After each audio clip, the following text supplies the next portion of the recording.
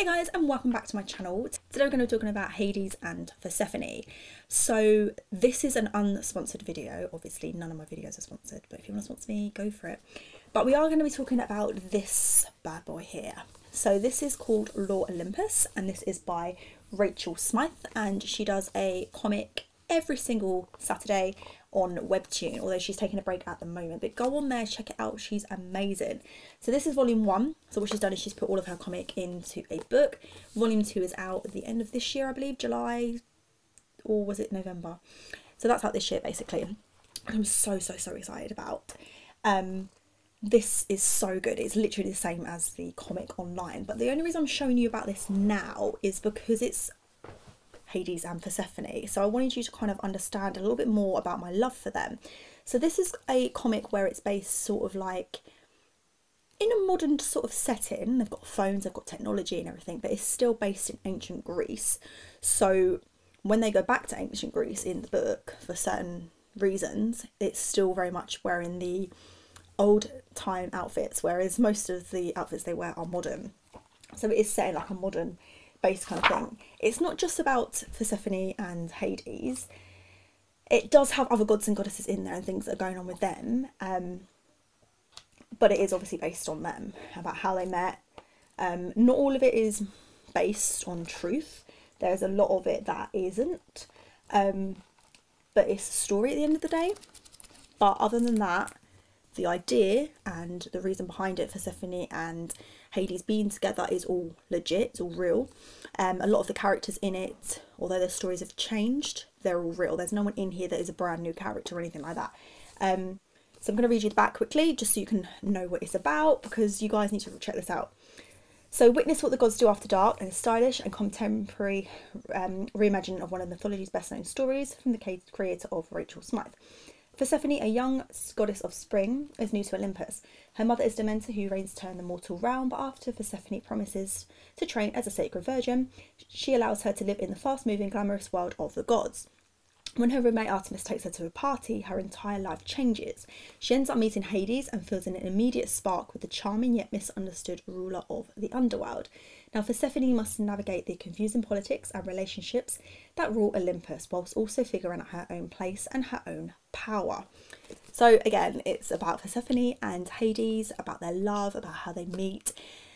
And volume 2 is out this year, but volume 2, and I believe if you're doing it in volumes, the third one is already out on her comics. So go check it out. You're probably going to have to watch it all, read it all for free now, because we're still waiting for the next one to come out. Okay, back to the video.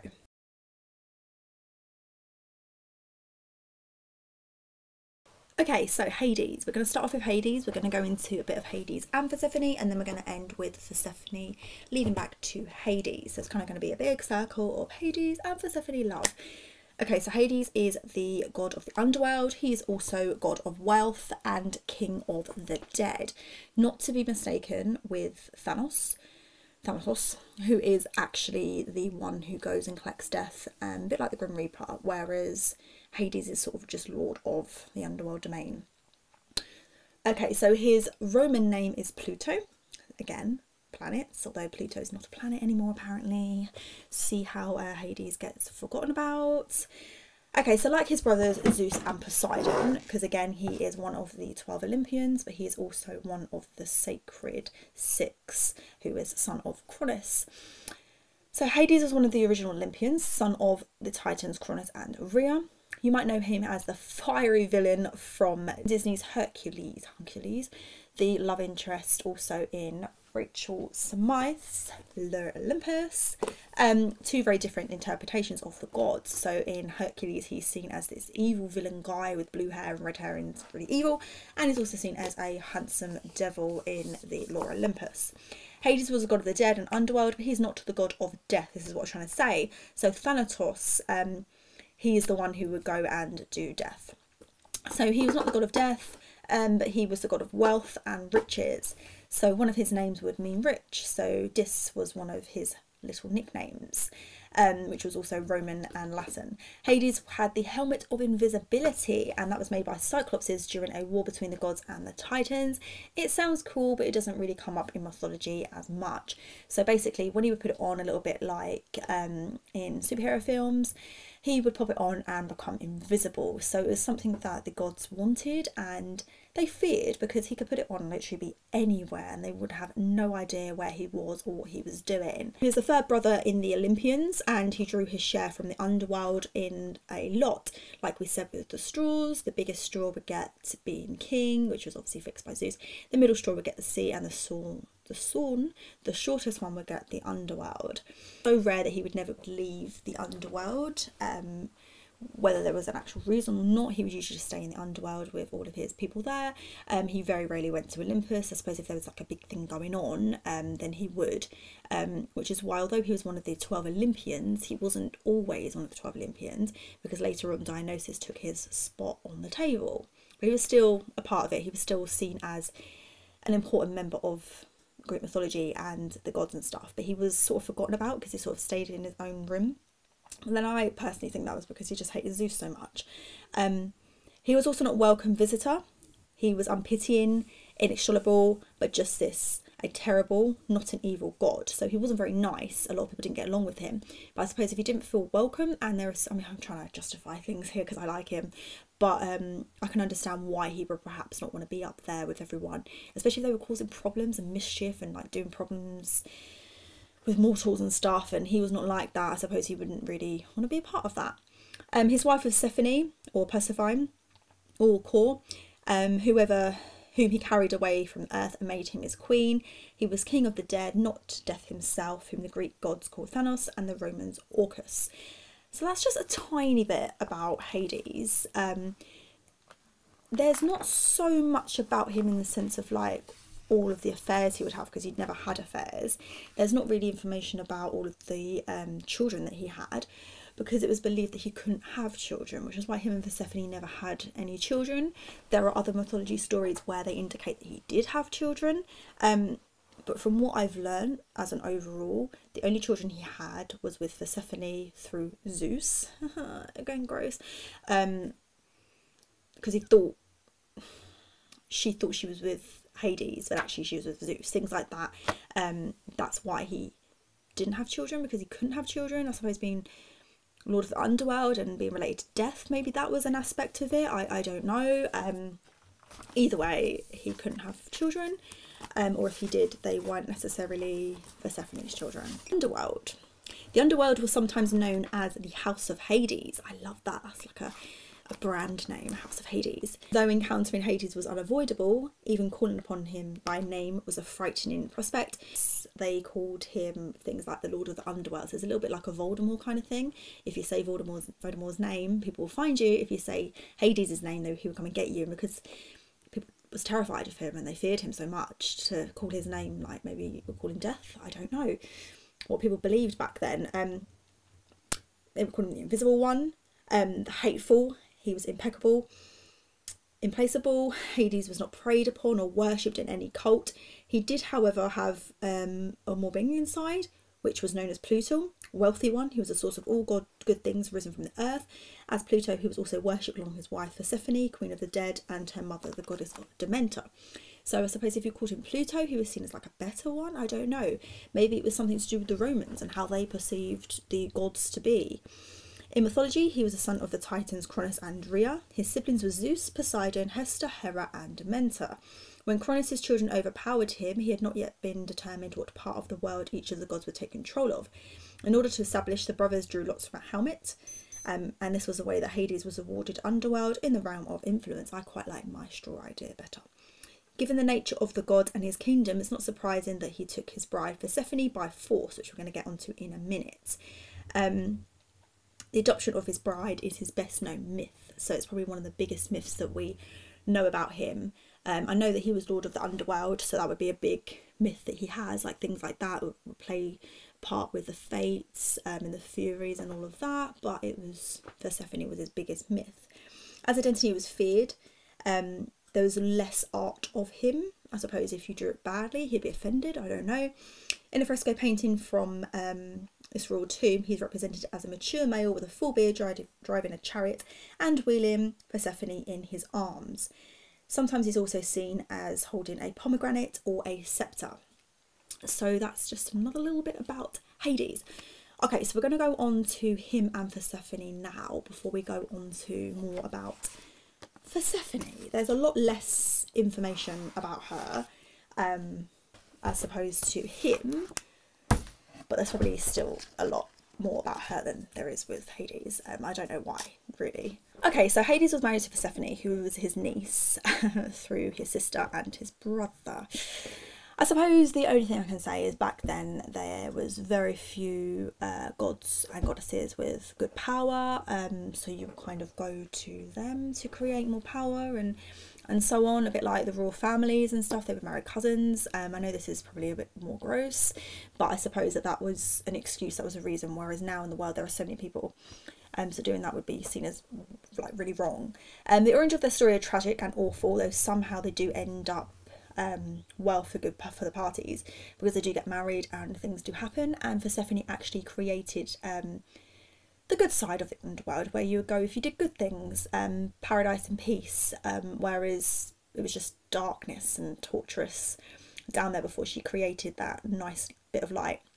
So even though he was a god of death and offered features of the villain, beyond his kidnapping Persephone, he was actually one of the least troubling of the Olympian gods. Hades was faithful to his wife, and they never seemed to grow out of love. They respected each other and lived quite a good life with each other. I mean, I know that Persephone would then, which we'll talk about in a minute, would go and live with her mother for half of the year, and half of the year she would stay with Hades. They did actually love each other, and there is a romance there, and it's probably one of the most truest romances of the whole of the Greek mythology world. Otherwise, he kept himself to himself, keeping track of those who died and causing little to no trouble among the other gods. His brother Zeus was far more dangerous, and it's often seen as Hades as a villain, but actually it was his brother. So while Hades was lord of the underworld, Heracles travelled once to steal his dog, Cerberus, from for a crazy quest that he did, so he tried to kidnap Cerberus. The underworld is also referred to as Tartarus, although this word could mean both part of the underworld or the underworld as a whole. It's also described to be a place where internal punishments took place. None of them necessarily were taken place by Hades. He would have other people that would do that.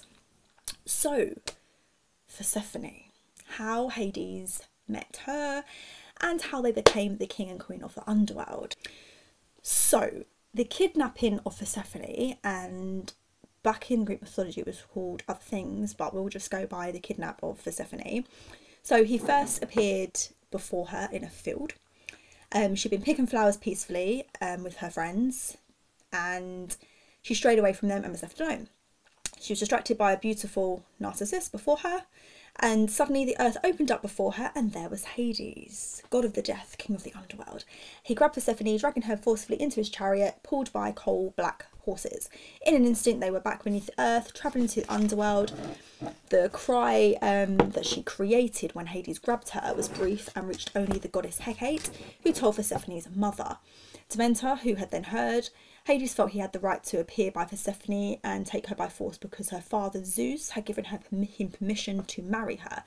Both Zeus and Hades knew that Demeter would never allow it, so they didn't ask her, and he just went and got her. So in his defence, if his brother's already given permission, that's why he went there. Demeter raged upon the earth in search for her daughter and brought the whole of it to a standstill. Finally, she was able to convince Zeus to hand over Hades and relinquish Persephone. Though in order for Zeus, Persephone may have been able to leave the underworld, but she'd eaten some pomegranates that Hades had given her. Having eaten the food of the underworld, she would have to spend 1/3 of her time there with her new husband Hades, the one who kidnapped her, resulting in automatic marriage. She would then be able to spend the remaining third of the year with the other gods in Olympus with her mother, and then the rest of it would have to be with Hades down below. She would then be his wife and queen of the underworld. Some of the gods believe that this is why the seasons of the harvest existed. So when she would be with her mother, you would have spring and summer, and when she would be with Hades, you would have autumn and winter. Back then they only really had like the 3 seasons. So that's why it was a third of the year and stuff, whereas like when it was cold, that's when she would be with Hades. But obviously as time has gone on, I believe she's made it so she can have more time with Hades down there.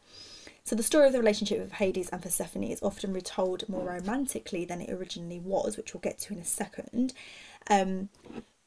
But she literally did become queen of the underworld and helped with a lot of the punishments. So she was usually the one that would decide the way things would go, whereas Hades was a lot more in the background. He didn't really like have an involvement in that. So we have a few different other versions of it. They're probably very similar, so I'm just going to kind of go through them with you, and if there's anything that's different then we can pick up on that. Persephone is also known as Core, which means maiden, because she was one of the virgin goddesses along with Athena, Hester and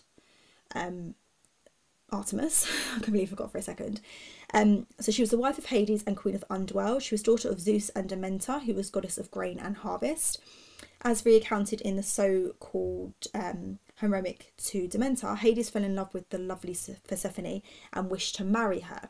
In accordance with a plan conceived by Zeus and executed with the help of Earth, Gaia, Hades took his bride by force. Gaia caused the meadows of the valley to bloom irresistibly with roses, which meant that Persephone was like, oh, what's this? She went over to pick those flowers, and then Hades appeared out of nowhere. He seized her into his chariot, later plunging her into the depths of the earth, and Demeter wandered the earth trying to find her. But because the seeds didn't sprout and people started to starve and the gods did not receive their sacrifices, because obviously the mortals would find things and sacrifice them to the gods and say, here you are, this is what I want, blah blah blah, because they weren't getting any of that, Zeus had to then intervene. So Zeus and all the gods attempted to like make her feel better, offering her wonderful gifts in order to help her to return to Mount Olympus. But she said no, she wanted her daughter back, she wanted to know where she was. And then eventually Hades agreed, but he first tricked Persephone, like he agreed to give her back, sorry. He eventually persuaded her to eat some pomegranate seeds, which compelled her to spend a portion of the year with him. Because she ate them, she had to come back to the underworld. When Persephone re-emerged in spring, her mother rejoiced and the seeds began to sprout. Persephone was worshipped in conjunction with her mother, Demeter, as a fertility and cultural deity, so like a fertility goddess, and was represented as a woman carrying torches and grains of stalks of grain. And she would also have pomegranates and a beautiful crown where she would be the queen of the underworld. So another kind of version that we have is where Persephone actually wanted to eat these pomegranates. So she spent time with Hades down in the underworld and fell in love with him, a little bit like a Beauty and the Beast kind of thing. And she actually chose to eat the pomegranates so that she could at least spend a portion of her time with him, because otherwise she would have to have returned back to her mother.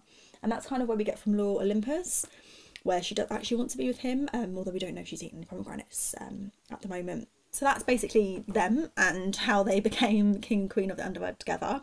So a little bit about Persephone then. So Persephone was the daughter of Demeter and Zeus, and she was originally the daughter of spring and growth. She had two names. So she had Core, which meant maiden, and she had Persephone, which was used before Hades kidnapped her and after. So usually she would be known as Core because she was a maiden, she was a young girl and virgin, etc. Whereas when she married Hades, that didn't really count anymore, so she became Persephone, bring all the death. After the kidnap, she took the name Persephone, which meant to destroy, to bring death. So she literally embraced the queen of the underworld. Since she became an infernal goddess of death and queen of the underworld, that's why she took the name. Even though her initial arrival in the underworld was tragic and problematic, Persephone made her place her own, becoming the true queen of the underworld, while simultaneously returning as goddess of spring. I mean, why can't you be goddess of spring and goddess of the underworld? Persephone took the role of infernal goddess and death wholeheartedly, becoming known as the dread goddess and often being more respected and feared than her husband. So she spent part of the year with her mother Demeter on earth and the rest of the underworld with her husband. When Persephone was with Demeter, the earth thrived and the plants grew, so spring and summer. When she was with her husband, the crops withered and were covered by frost, so you can imagine it's starting to become like harvest and stuff, where you get rid of all the fruit and then you start to get to winter before you start planting again. So when she was with her husband, the crops were withered and be covered in frost. She therefore became associated with both spring and growth and the process of the earth repeating itself in hibernation over the winter months. While Persephone and Hades didn't have any children, though some sources say they were parents of the Furies, Persephone did have one child by her father Zeus. So again, it's basically became a case where Zeus pretended to be Hades because he had this attraction towards her, obviously because it's his daughter, and because of that it created a child which wasn't really Hades's, but it became sort of Hades's child. So the child that she had is called Zagreus. I actually think I said that right for the first time. So he's a divine child who was the son of Zeus as a snake and his daughter Persephone. Zeus intended to make him his heir and bestow him to unlimited power, but Zeus, out of jealousy, urged the Titans to attack the child while she distracted him by toys. So she also had another child called Melanome, who was by Zeus too. So because Persephone was said to have been this very, very beautiful goddess, so beautiful that every male god or demigod wanted her, although Demeter, her mother, hid her in a cave, Zeus as a snake and other creatures managed to find the cave and made it inside. It's just a lust thing, I think, when it comes to Zeus. It's just something that he has to do. It's like part of what he wants. It's just weird, but that's the Greek gods and goddesses. So she became queen of the underworld, goddess of spring, and was in love with Hades. And the point is, he never strayed anywhere, and neither did she. Although there was an infatuation with somebody and Hera, but I believe it was more of just like a crush. But yeah, they were loyal to each other and were very happily married, and till this day I believe they still are. So let me know in the comment section below what you think about Hades, what you think about Persephone, and let me know if you're team Hades, team Persephone, what you think. And if you haven't read that book, read it. It's so good. It's free, webtoon. I'll put the link down below so you can check it out. And like I said, it's so good and it's free. And if you like Greek mythology, you're not losing anything. Go for it. Just remember what I said. It's not 100% accurate. There are certain gods and goddesses that do certain things in the book, like Apollo. Don't think that is 100% true, okay? The only person I would say that is true in it is Zeus, okay? And this is why I love Hera so much, because after reading that, I've seen more about her. So I'll see you guys soon, and I hope you enjoyed the video. Bye!